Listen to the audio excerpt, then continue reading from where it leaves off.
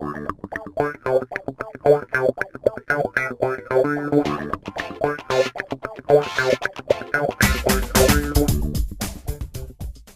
you guys, got another ransomware video here for you.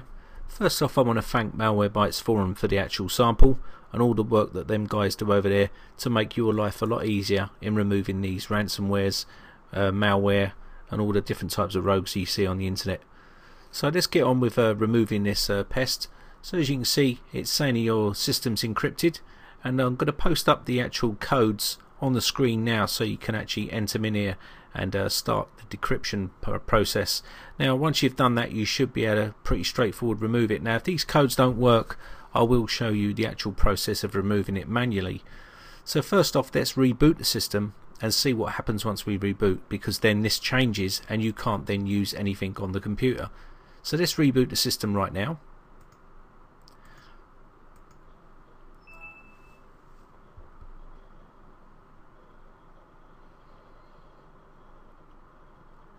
As you can see, the ransomware is now changed and it's now blocked out all of the actual start bar there and the task bar. You can't do anything really. And this is another one. So what I will do is I'll post the code up here now for this version. So this is a different code, and I will post that up on the screen now so you can actually get rid of this. Okay, now if this code doesn't work, don't worry, I will show you a process of removing it manually anyway, just in case it changes or anything like that. So what we're going to do now is reboot the system again into safe mode with networking. Okay, so let's reboot the system. Now I want to be tapping F8 on the keyboard, and what I want to do here is enter safe mode with networking.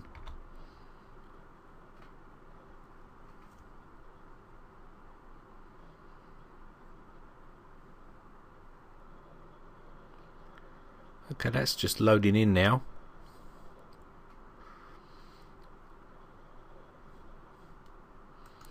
Okay, so we're at the safe mode with networking, and if you have got Malwarebytes on the system, you may be able to run it at this stage from here. Okay, but if you haven't got Malwarebytes on the system or anything to clean it, I'll show you how to do it manually anyway.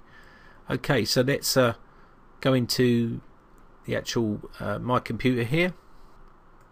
Right, so what we want to do is go into my computer here, and what I want to do first off is I want to actually go to Organize, Folder and Search Options there, and also View, and I want to show Hidden Files, Folders and Drives. Also take the tick out of Hide Extensions, and also show the hidden operating system files. Okay, you can put these ones back afterwards, the operating system files. That's important to hide that afterwards. Okay, so now we've got that showing. I want to go into the C drive, and you can see now a folder's been shown, which is Decrypt, and this is part of the rogue itself, or not a rogue, a ransomware I should say. But you can see it here. We're going to remove this, so I'm just going to delete this from the actual area there. And also what we need to do here is delete this one here. Also want to go into Program Data, which is another hidden folder. So once we go inside here, there's another folder in here called Local. I want to go inside there, and you can see a load of files inside here. I want to delete all these as well. Okay,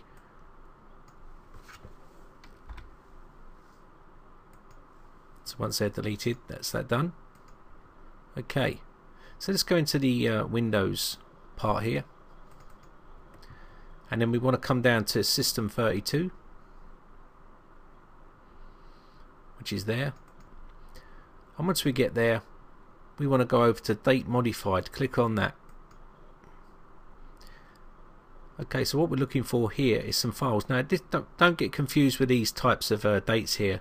You can see the date is saying 21 of the 2nd 2012.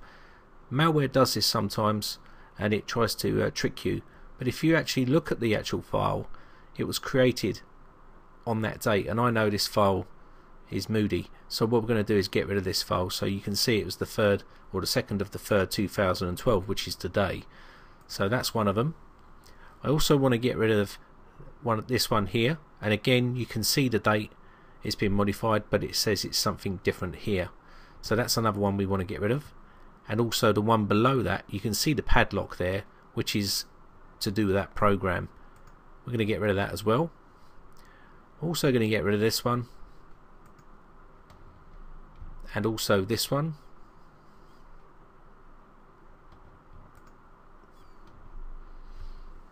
We're going to delete these.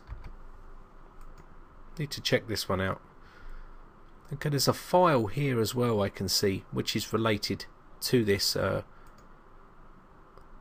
ransom here. So if we right click on this, we can open this up in Notepad. I don't want to always open it in that, but I'll just show you, and you can see. Okay, so what we're going to do here is going to delete this one too. Right, okay, that's that part done. What we're going to do now is just going to quickly go back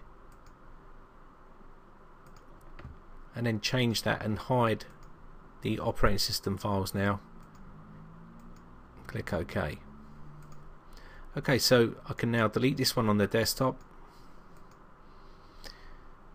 We've got no internet at the moment because this is not the internet out, so let me just quickly delete and empty all these files, and we're going to reboot the system back to the desktop.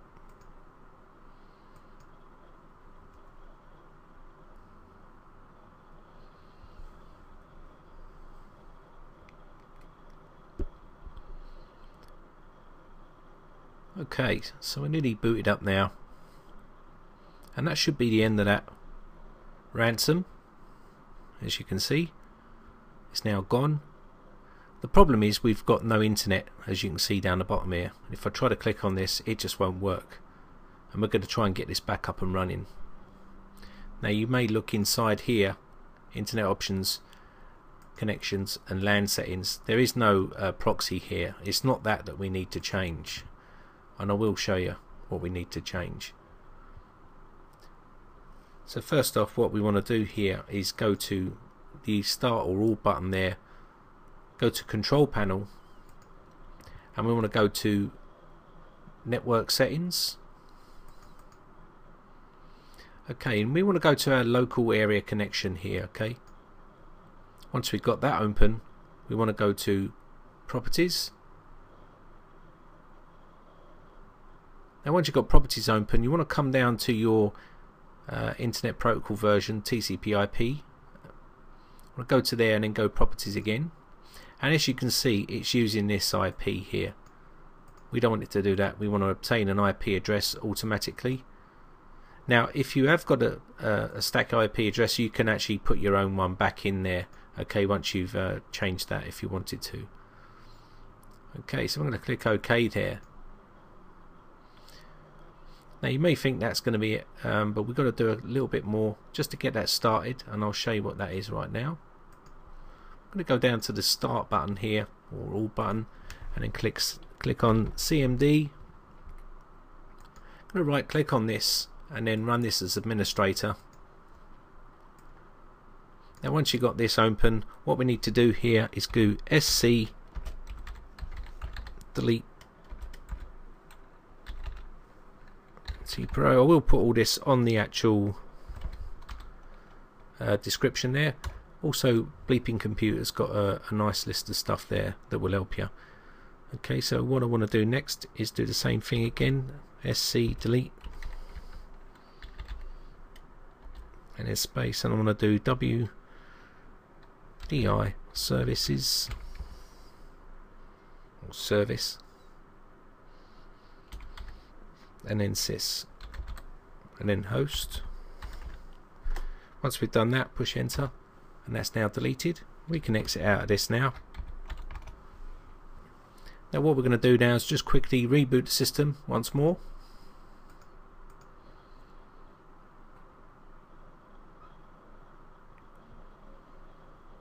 Okay, we'll just let this load up now.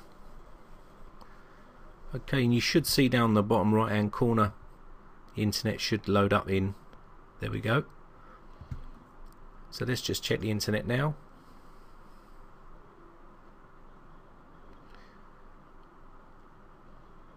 Okay, so there you go, back to normal. And we'll just check the internet, and there you have the internet back up and running. So that should be the end of that rogue now. Now if you should be able to download Malwarebytes if you don't have that on your system, and I'd advise you to get that and TDSS Killer and run some scans with that. But we're going to run a check with Malwarebytes now. Always do the update first. Get the latest updates. Okay, and then go back to scan, and I'm going to run a quick scan here just to make sure there's nothing else on the system.